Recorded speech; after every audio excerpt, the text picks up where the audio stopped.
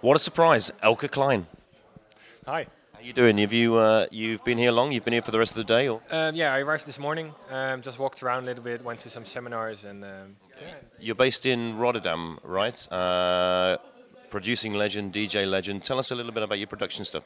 Well, I've been working on a lot of new things. Well, the last album I did, of course, was Untold Stories, which was out late last year on Manual Music. I've done a couple of singles since, and we've had like the remix singles from the album coming up. But for the next coming months, there's one or two new releases, both on my own label, Outside the Box Music, that are coming up, and I'm really looking forward to this. Trying to get a good sound onto the label. I know that you're doing a lot of TV stuff and commercial stuff. Tell us a little bit about that. How did you get involved? Well, I think it was like 3 years ago when I told the guys from my management that was something I was really interested in and wanted to get into. And well, they took that up and they started to make some contacts. And I started out just by doing really small things, like small animations, doing all the sound design, doing all the music. And lately that has gone to doing, trying to score Hollywood trailers, doing music for commercials and things like that. And for me, it's something, because my music has always been really like musical, sometimes almost too musical for the dance floor.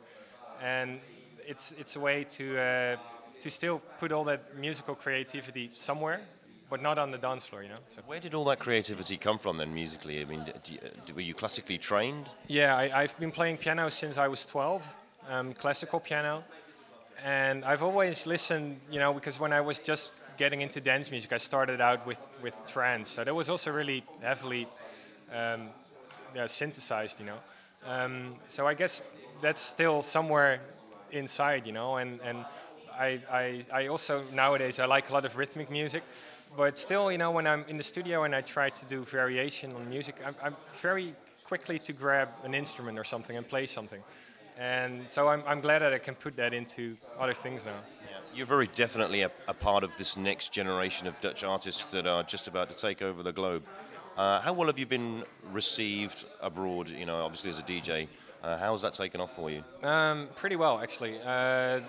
It started, I think, when I did my first album on Global Underground. That was like it launched me onto the scene, and after that I started touring South America, Eastern Europe, Northern Africa, all these places I didn't play before. And that has still, I'm still kind of, well, I wouldn't say I'm still going on that, but it helped the start of my career a lot. And I think nowadays it's really important that you have like at least once a big label behind you that can do something like that for you, because it's getting harder and harder to break through. Okay. And the next year, what have you got planned? What's going forward? Well, I want to start working on a new album. I'm kind of like thinking out ideas, about the direction. So I've only recorded one or two tracks. What I want to try and do is, because the first two were both really, well, they were dance albums, but with some down-tempo stuff.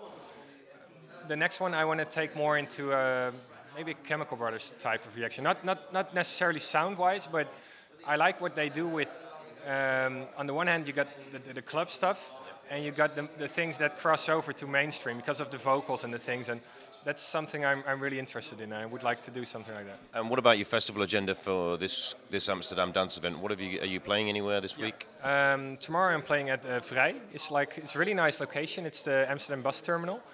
So they only open up to public like once or twice a year. Should be really good. I'm playing together with Hernan Catano, Miss Milera, and Juan Sanchez, and Appelskull, I think. And then in the evening we have my agency showcase in Club NL, which is the Epicurus ADE Reviver.